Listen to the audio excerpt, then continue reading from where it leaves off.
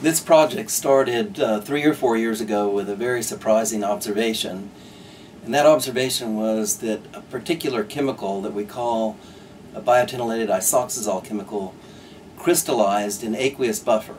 What happened was that these crystals, when we mixed them with a lysate from cells, caused the precipitation of hundreds of different proteins, and those proteins almost exclusively represented RNA binding proteins. So the sequences of these proteins, these RNA binding proteins that facilitated precipitation by the isoxazole crystals, are what we call low complexity sequences. And these are polypeptide sequences that tend not to use all 20 amino acids, but use a very small subset, oftentimes in repetitive arrays. So these low complexity sequences became the focus of our research. And as we expressed proteins and purified and incubated those proteins, we observed a very strange phenomenon in that they would form a gel. The low complexity sequences of this protein fuse, which is an RNA binding protein. It has two paralogs, one called Ewing sarcoma or EWS, and yet a third paralog called TAF15. Now normally these are RNA binding proteins, but in the context of cancer, the low complexity domains of these sequences, these exact domains that form our hydrogels and fibers, those sequences become translocated as driving events in the formation of cancer.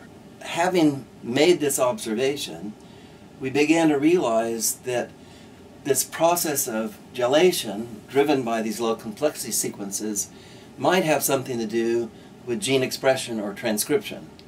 Our earlier experiments, our precipitation experiments, were carried out with cytoplasmic lysates, but now realizing that this phenomenon may have something to do with gene expression, we carried out the same sorts of experiments with nuclear extracts. These are the nuclear proteins that were most prominently precipitated by the biotinylated isoxazole. The new observation was the second protein on the list, and that's the largest subunit of RNA polymerase II.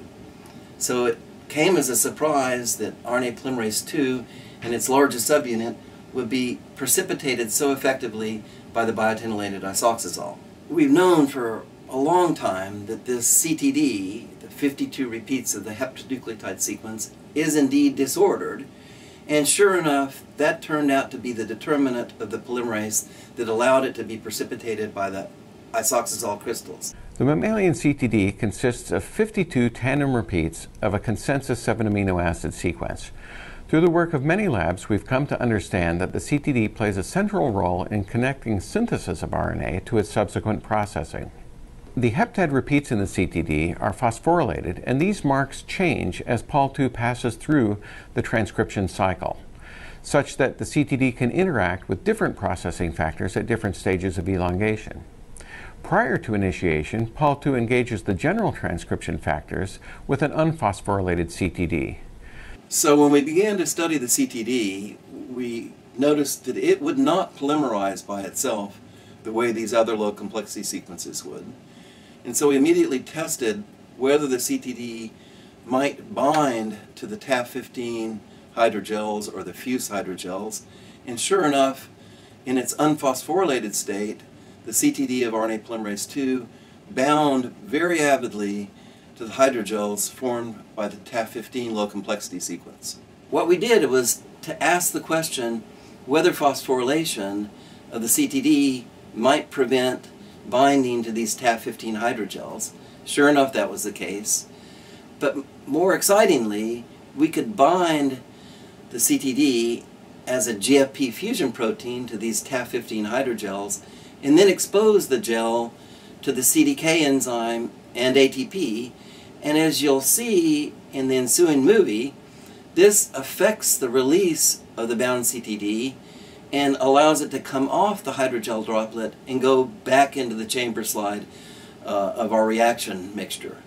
So what we speculate that we're seeing in this reaction is a recapitulation of what may happen to the CTD and the RNA polymerase as it's binding in its unphosphorylated form, then being phosphorylated by the CDK enzymes to facilitate release from the promoter and transcriptional elongation. On the DNA molecule, we have the DNA-bound fusion protein between the DNA binding domain and the low complexity domain. So this would be the translocation product.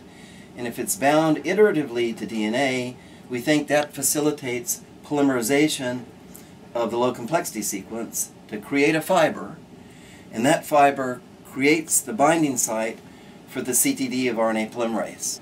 As a function of the action of these CDK enzymes, these cyclin-dependent kinase enzymes in ATP, the CTD is phosphorylated. That phosphorylation allows the CTD to be released from the polymeric fiber for transcriptional elongation.